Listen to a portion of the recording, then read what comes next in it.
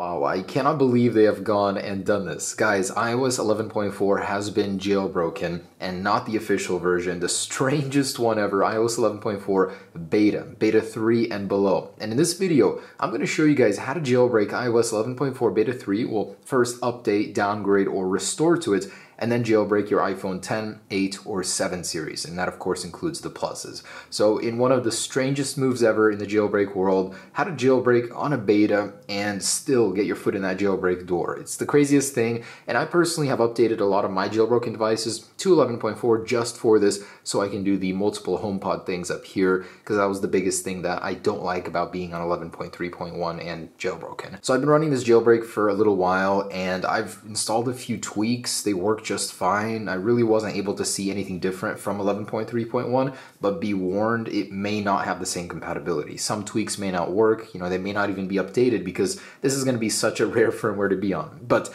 in any case, before I get into all of that compatibility stuff, I'm going to show you how to do it first.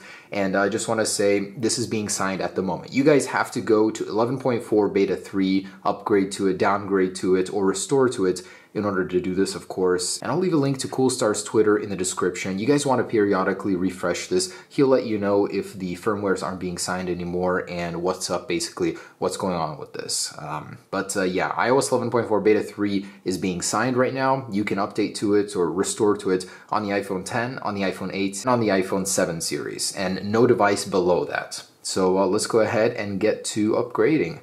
And by the way, I've done this already on the iPhone 10 and 8 series. The iPhone 7 still works as well, but the 6S below will not. And I'll do it just for the heck of it again. By the way, this is an iPhone 8 that I just upgraded or downgraded to iOS 11.4 beta 3. And I'm going to do it again with you real quick. All right, so basically, yes, you do need a computer for this, of course. And if you missed the jailbreak window for 11.3 or 11.3.1, this is your next best shot. Again, only if you have the compatible devices. Everyone else is straight out of luck, but seriously, it's crazy that this is even possible. So in the description, I'm going to leave a site where to visit to download the beta firmware. And of course, depending on which device you have, you're going to download a different one. And it really doesn't matter if you click global or GSM, it's the same exact firmware version here. So just select your device, and for me it's the iPhone 8 series, so I'm just going to select iPhone 8 global here. And I think, yeah, this is downloading the wrong one, so it needs to say 4.7 when downloading it, so I'm going to click over here on 7. Yeah, there it is, so 4.7. That's how you know you got the right one. The iPhone 8 or regular screen 4.7 is the 4.7, the Plus version is 5.5. Just to make that clear. And of course, there are different websites you can get this from. This is just the one I'm providing, and if I find another one, I'll leave a link too. Anyways, once you've got the firmware downloaded in iTunes, once this is registered. All right, so I'm all set up in iTunes, and as you can see, I'm on 11.4. It really doesn't matter where you are. You can be on iOS 12, you can be on iOS 11.3, or even iOS 11.4. All you need to do, or even 11.4.1, is hold Option on a Mac or Shift on Windows and left-click check for update. And then go ahead and select that downloaded 11.4 beta 3 firmware, and go ahead and select update. So it is being signed at the moment of this video. That may change with time. Again, go check Coolstar's Twitter to be updated on the status of that. He will of course let you know when that loophole is closed. All right, and the process has begun. So my iPhone 8 will begin to update again to 11.4 beta 3. I just want to walk you guys through this to show you that it is possible here.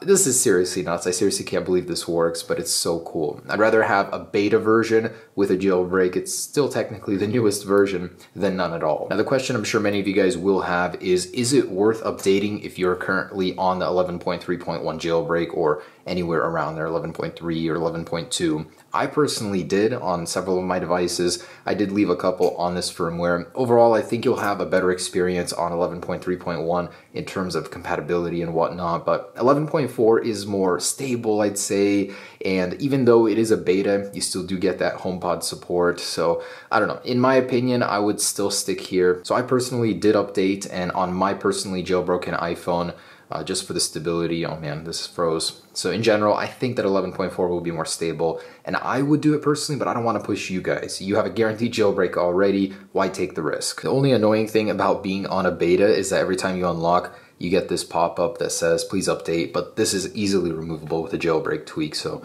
you don't even need to worry about this. Cydia itself works quite well. I had no issues installing anything. It works just like it did on 11.3.1. And overall, even though it is a beta, you're not really going to notice it. It's still pretty dang stable, very, very similar to the current 11.4.1 firmware. So I would say that there really is no detriment to being on this firmware. All right, and there it is. So it's been updated. This is on iOS 11.4 beta 3, and you'll know when you get this pop-up right here. We'll take care of that later, but for now, you are on 11.4 and we can go ahead and proceed with this jailbreak. Now, normally I would recommend ignition.fun to jailbreak your device without a computer, but they don't have the newest version of this just yet. So it's still a version behind, but as soon as it's updated within a couple hours probably, you don't need the computer version. I'll just show you how to do it regardless. And it's the one I would recommend in any case, but all right. So with the device plugged in, Cydia Impactor downloaded, go ahead and drag Electra version 1.0.3, which I'll include links to down below in the description, onto Cydia Impactor. What is going on? All right, and go ahead and log in. All right, so while that's installing, go back to ignition.fun and download Bye Bye Updates right here. This is the Apple TV profile, and you have to install this in order for the jailbreak to be successful. So go ahead and install, and restart the device. Electra has been added in the meantime, so upon rebooting, it will be there. All right, so we've restarted. Next step is to go ahead and disable Siri.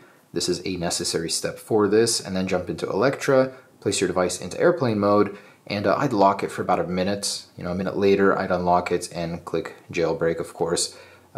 Oh yeah, and you do need to remove your passcode. So if you do have a passcode on the lock screen, you need to get rid of that. And it took me a couple tries. It was actually really, really quick on version 1.0.3 of Electra, so you should be jailbroken within a moment's notice here. And that time did not work, so once again, yeah, I forgot the trick. So the trick is to turn your device off before you click jailbreak for about a minute, then unlock your device and click jailbreak right away, and most of the time that will make it work. So it does take a couple tries, but within a few minutes here, I should be jailbroken. And success. So we've got Cydia. Go ahead and launch it for the first time. Actually, it won't work. You got to go back in and then enable the jailbreak. So let's go ahead and wait for that. Okay, and now we're all done. So Cydia, you can now run it, go to changes, refresh, and you're good to go. So again, like I said, everything that I could install on 11.3.1, I was able to install here. So let me just try one famous tweak, for example. And by the way, this is the repo you need to add to get rid of that annoying pop-up, parrotgeek.com-repo. And this is the package here, no beta alert. So after you install this, you will not get that annoying pop-up every single time you unlock your iPhone, letting you know that you need to update from this beta. And by the way, I did install Eclipse 10 with no issues whatsoever. So I'm getting a SIM card alert, but no longer any iOS beta alerts. Also, it's enabled here. This is Eclipse 10, and it's working perfectly in all areas. So Cydia tweaks for me work just fine. I'm having no issues whatsoever. In fact, I'm really liking how fluid and stable it is, even over iOS 11.3. It's really great. And then of course, the added benefit of me being able to control all my HomePods here from within the control center. So how cool is that? Man, I'm actually so happy with this. So I just wanted to say to Coolstar, thank you so much for providing support for beta 1 to beta 3. There is no chance of this working on iOS 11.4. The only reason, and by 11.4 I mean the final release, the only reason this is even working is because Apple didn't patch the exploit used in the Electra jailbreak until later on in 11.4 past beta 4. And honestly, it could be a lot worse. We could be on beta 1 of 11.4, which wouldn't have been as stable or as great, or you could be stuck with no jailbreak at all. So this is the best solution you have right now for jailbreaking your device. And believe it or not, this does raise the value of your device. I've been on eBay and jailbroken devices are selling for a ridiculous price, like some people, man. But anyways, thanks for watching, guys. Enjoy the jailbreak. Special thank you to the Electra jailbreak team and Coolstar.